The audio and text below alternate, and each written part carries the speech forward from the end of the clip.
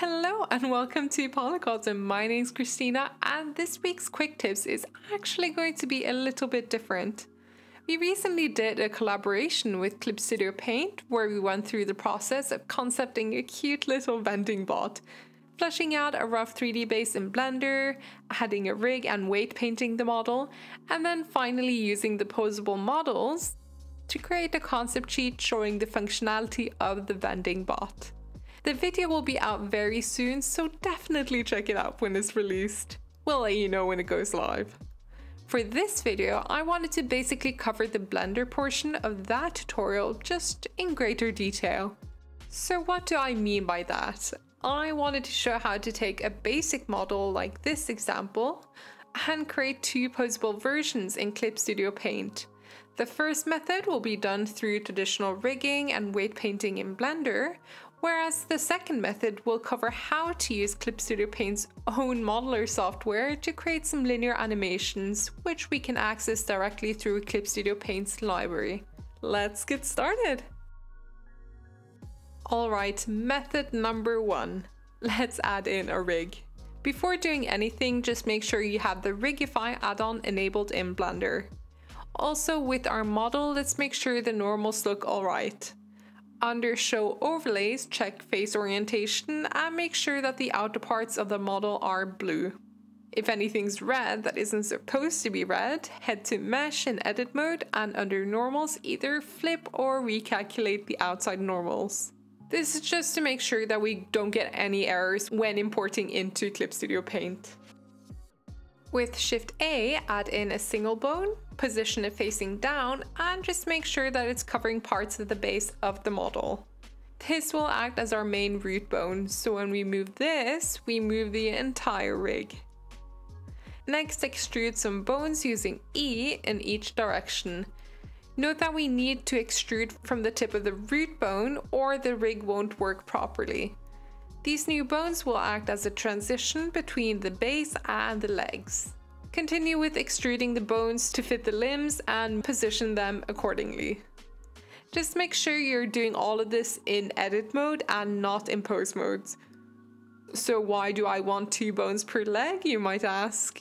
If we head into pose mode and I now move these bones with R, you'll see that this gives the leg a bit more flexibility.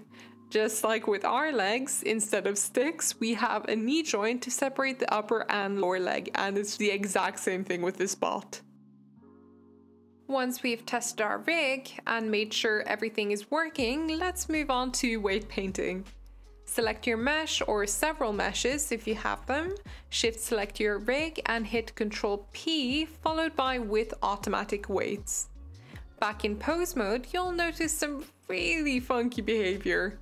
This is because when assigning automatic weights, the weights are distributed automatically and evenly.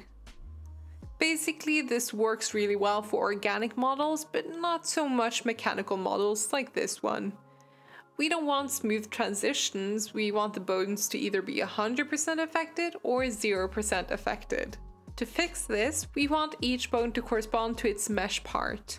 Take note that I've renamed each bone to give me a better idea of which bone is which. You can rename them under the Bone Properties menu while you're in pose mode. I've also named each model for clarity's sake. So to make sure the bones corresponding to the correct part is right, choose a body part like the main body, and under Object Data Properties, just make sure that you delete all of the vertex groups except for main body. This basically means that the only vertices that are affected by the weight paint is the main body.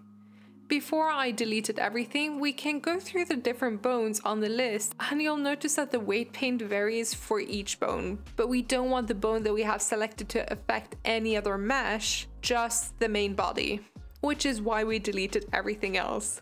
Hopefully that makes sense. Now in weight paint mode, if your model isn't fully red, make sure that you either paint it red using the draw brush or you just use the gradient tool, which I just prefer overall. It's just so much faster. So why are we painting it red, you might ask? Well, we want this part of the model to be 100% affected by this bone. If we painted blue instead by choosing 0 for weight, this part of the model would be 0% affected by this bone. Okay, now that we've repeated this process, this is the result we get. Now, if we have a complex mesh like this with rigged bones, we need to weight paint or the rig won't even be registered within Clip Studio Paint. If we now export this entire model, including the rig, and import it into Clip Studio Paint, you can see that we're actually able to move the legs freely. Isn't that awesome? Oh, and if you ever get visual glitches when importing a model into Clip Studio Paint, try throwing on a triangulate modifier in Blender before exporting. This might be the case when using booleans or if your model's topology isn't quite right. Now that we've covered method 1, what about if we have a more linear animation, like these trays moving in and out? Wouldn't it be a hassle to just go through the trouble of rigging the entire mesh just for that functionality? Well, yes, fellow human. Instead of this, Clip Studio Paint actually has its own modeler program where you can animate whichever parts you want to move. Before export, just make sure that whatever part you want to move on its own is its own model and not merged with the base. Since we won't really be worrying about the legs anymore, I'm just going to Ctrl J, join all of the legs with the base, and leave these shelves on their own. From the Clip Studio launcher, open the modeler software. We're going to create a 3D object, and under the little tree node, press Add from File. Find your 3D model, and using the view tools up here, let's get a better view of our model.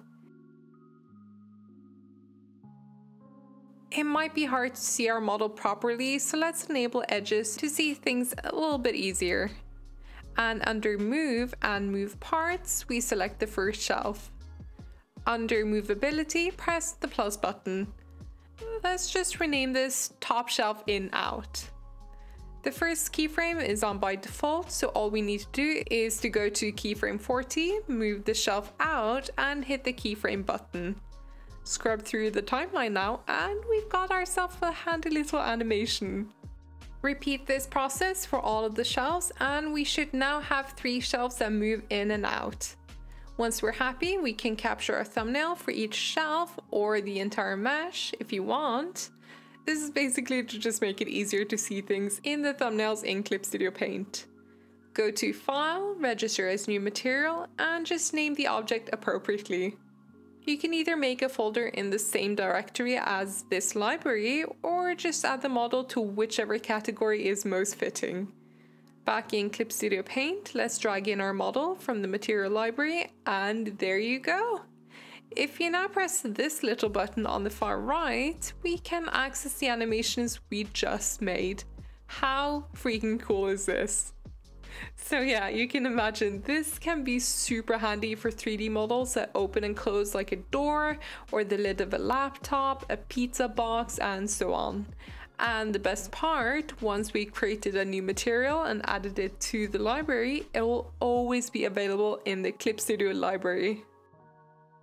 Oh, that was quite the lengthy tutorial. I hope you guys enjoyed and learned something new.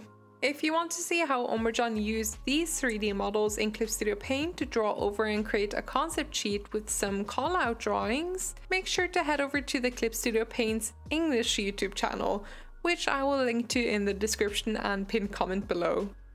Thanks again to Clip Studio Paint for inviting us as guest collaborators onto their channel. It's such an honor. Anyway, thanks so much for watching, guys. Bye!